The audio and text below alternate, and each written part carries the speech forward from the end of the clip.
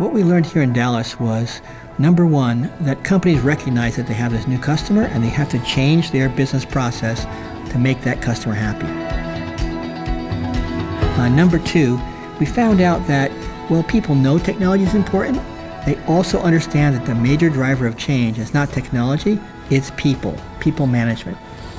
And number three, we learned that analytics and big data, something we've been talking about for years, the time is now to make those changes. The time is now to get your company to understand algorithms, understand how to collect data that your customers are generating for you, and then use it to make decisions.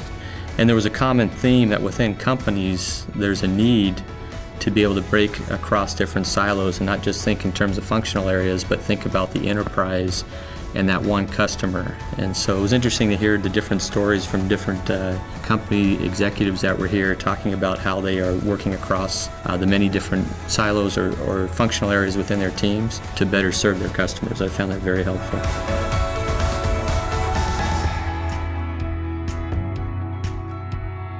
I think it's very important for companies to zoom out and really think strategically about the role of customer centricity, the role of data analytics, and the role that algorithms can play in terms of reinventing that relationship, whether it's B2B or B2C. I think that matters.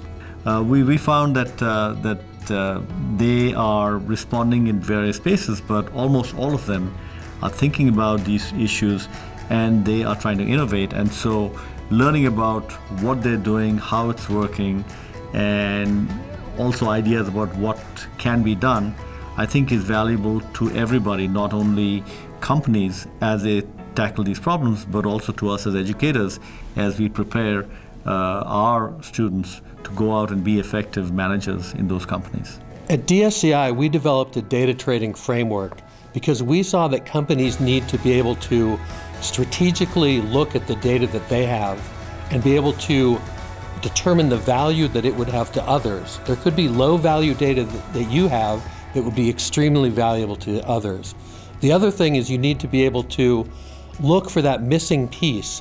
What is that piece of data that you could get from others that would come into your company to unlock business potential? The most challenging aspect of that, ironically, is not the technology. It's not the processes, even though they're fundamental ingredients. It's really around the change management and getting the data right. DSCI has developed a set of tools to help our members with selecting blockchain use cases and proving the value. We're all about proving the value.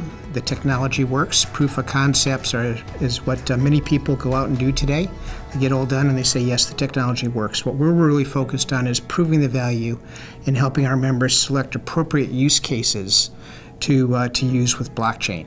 And we're seeing anywhere that there is a traceability element of being able to track information across multiple layers of a supply chain, or track returns, or to eliminate counterfeiting, is really a great value proposition for blockchain and other technologies to help solve the problem.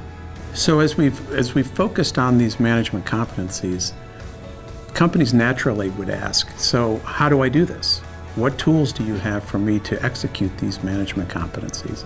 And that's why we were very focused on having applied learning as our framework and our mission commitment.